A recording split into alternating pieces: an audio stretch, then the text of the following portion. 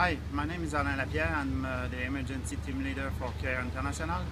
I just arrived from Bentiu. I spent the last 2 months at the Bentiu PUC camps, where now the population is 50,000 pupils, and 2 months ago it was 6,000 pupils. So it's a big increase of population since the last 8 weeks.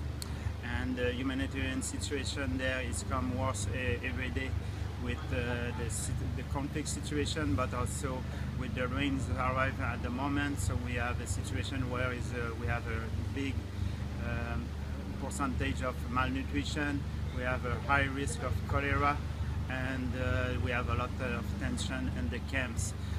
Since the last 2 months, CARE, so we scale up the operation in terms of health, in terms of wash for the population of Bentiu.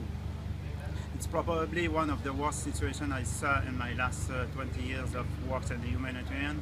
And the bad thing, it's every analysis said it will come worse in the coming months. So we can just plan for worse.